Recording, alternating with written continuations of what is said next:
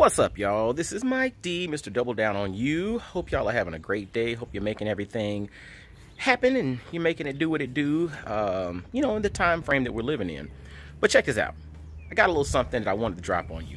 2 points. 2 points. And these 2 points or 2 examples come from making the most out of situations, but then also using everything as a learning opportunity. All right? Making the most of every situation, but then using everything as a learning opportunity. So point number 1, wearing a mask. Wearing a mask when you're out in public, right? It's a hassle, like real talk. It's a hassle. Like it's something that you're not used to, but we got to do it right now. But I was walking through Home Depot today because, I got to get some honeydew stuff done. Walking through Home Depot, and this guy walked up to me as I was in there. I had my mask on. He had his mask on. And he said, "Hey, brother, I never realized how much my breath stank until I started wearing this mask." See, some would just, find that funny and take humor in all of that. But those that are using every opportunity to learn, to adjust, and to become the best version of themselves would say, somebody's been trying to tell me to go to the dentist for a while. Somebody's been trying to tell me to, change up my brushing regimen for a while. Now, again, this is not me. This is what the guy, told me at Home Depot. But again, it's a learning opportunity. It was a learning lesson. Wearing the mask gave him the perspective that, I need to kind of change my oral cleaning habits, or I need to go visit the dentist, right? Again, turning an opportunity into a learning opportunity, right? Turning a situation into a learning opportunity. It's a challenge, but if you're open, you can learn from that challenge. So for him, wearing the mask was, I need to get my mouth worked on. It was pretty funny, right? So again, learning from it. The second thing that I wanted to point out, I was just hearing that Costco and a lot of other, grocery distributors are having shortages on meat. Right? So they've actually adopted limits on the amount of meat that you can purchase. So some would say, you know what? I need to find a way to stock up or pack my freezer or whatever with all kinds of meat. But for those that are looking to improve their quality of life, they can take that situation and say, you know what? Maybe I need to reduce my meat consumption anyway. Now, granted, I'm not a vegan. Every so often we do, vegan days or vegan weeks or whatnot. But the reality is we're not vegan. But we have come to understand that to live well and to live a healthy lifestyle, we probably do need to reduce the consumption of meat.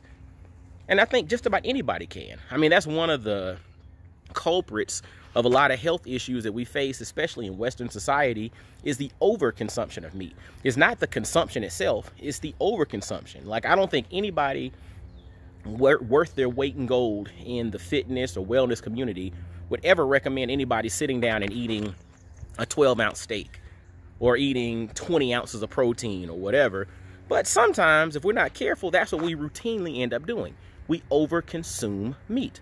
So with the limitations on the amount that you can purchase, this could be a challenge for some. But if you're open to looking at the situation and learning, this could actually be an opportunity to find ways to supplement with more vegetables, to drink more water, to reduce your meat consumption, and to really start a habit that you incorporate into your lifestyle going forward that allows you to live a better life.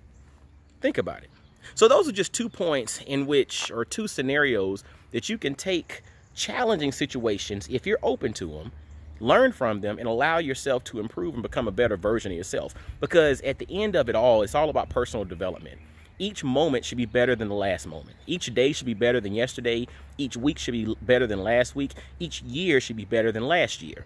And I guess some would say in 2020, with the COVID-19 crisis and some of the challenges that we faced, how can 2020 be better than 2019? Right? We're just trying to hurry up and get to 2021, but don't miss out on the present opportunities. And if you're open to seeking opportunities, to be completely honest with you, if you're open to seeking opportunities, you'll always find opportunities. So again, the 2 scenarios. This morning, Home Depot, the brother had a mask on. I had my mask on too. But the brother had a mask on, and he said, man, I never realized how bad my breath stank until I started wearing a mask. It's an area for development. Don't get offended, get feedback. Shout out to my man Chris Cole. He dropped that on an interview I did with him. Don't get offended, get feedback. And sometimes don't get offended by what you discover on your own. The second thing, with the reduction in or the shortages in meat, so therefore sometimes there are going to be limits, or there are going to be limits in some places you go on the amount of meat that you can purchase. Don't get frustrated and feel like you got to stock up or go to multiple locations and all of that. Reverse engineer it and think about, maybe this is a sign that I need to reduce my meat intake anyway. I'm not saying you got to go vegan, because again, I'm not vegan, but we do need to reduce the amount or the volume that we consume, you know, animal products. And so use that as a lesson. So don't get offended, get feedback, be open to everything being an opportunity, and make the most of every situation. Because if you're open and you're willing, you're going to find a solution, and you'll actually become better for it. All right, so let's make the most of these days, and guess until next time, we'll holler at you. Y'all be blessed, well, and wise. This is Mike D, Mr. Double Down on You. Visit IamMikeDorsey.com, or you can also make sure to check my podcast out, Black Fathers Now. Visit BlackFathersNow.com, check that out, and I'll holler at you. Y'all be blessed. Peace.